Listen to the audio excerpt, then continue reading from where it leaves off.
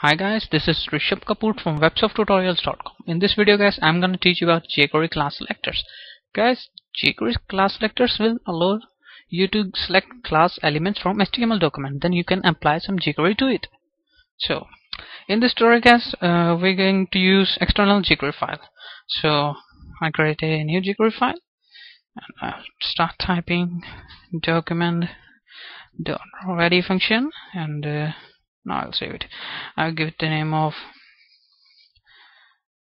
selector.js. I'll save it and type function. Now guys, firstly we'll create a class, so I'll give it to class equal to, I'll give it the name of first. You can give any name. And now firstly we will include external jQuery file, so I'll type script type equal to text JavaScript source equal to, it's in the same folder and its name is selector, so type selector.js and then I will close the script tab. Now guys, I'll create a style tag and I will set its CSS, so with dot sign. Firstly I'll give it a width of 100 pixels and height of 30 pixels and background of red. So firstly I'll open it in browser. Now our class has been created, so I will increase its width and height, so give it 50. Now it's looking nice, so I'll write this is class first class. Guys, as you know that we can use classes multiple times as compared to IDs, because we can use IDs only one time, but we can use classes multiple times. So I'll copy it and I'll paste it here. So I'll write this is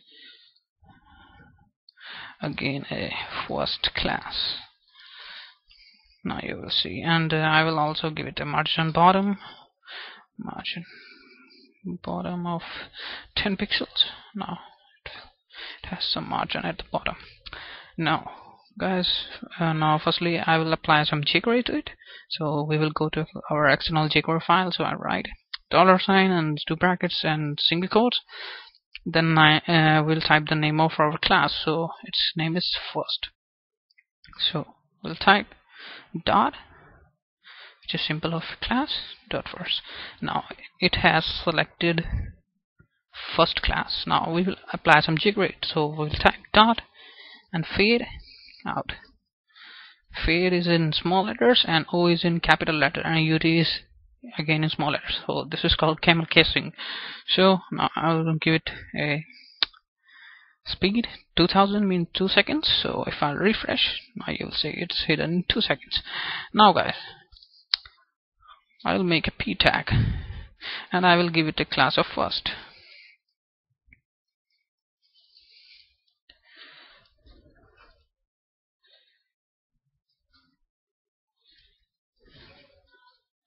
I close the p tag, so I write this is paragraph tag with class first. So if I refresh, now you will see all the tags or div elements are hidden, because we have applied jQuery fade out function to first class, and this first class is applied to or given to all three elements. Now I want to apply jQuery to only those classes or only those elements who is inside a div element. Means I want to select only those div tags who has a class of first. So I'll type div dot class name, means it will select only these div tags which has class name first. So if I refresh, now you'll see only div tags has been hidden who has a class named first. So in the same way, if I'll type p here, p dot first means select only those p tags who has a class name first. So firstly we'll make one more p tag. I will not give it any class. So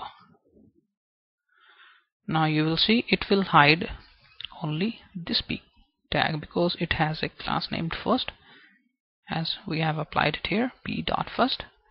If I refresh, now you will see this was p tag, this is p tag, and the content p tag which has been fade out was also p tag, but it has a class name first. So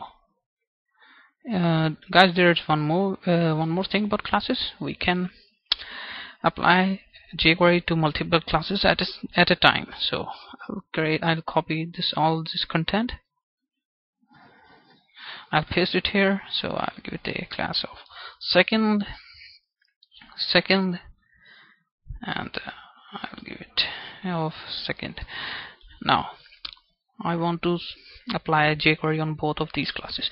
So firstly I remove it here. Inside this code I write dot, firstly the name of class, then a comma, the name of second class, second. Now jQuery is applied to both of these classes. So if I refresh, now you will see everything is hidden who has a class named first or second. So this was about jQuery class selector. So in the next tutorial, guys, I'm gonna teach you about jQuery ID selectors in more detail. So thanks for watching this video, guys. Don't forget to subscribe my channel to get recent updates about my videos. Let's see you in the next tutorial.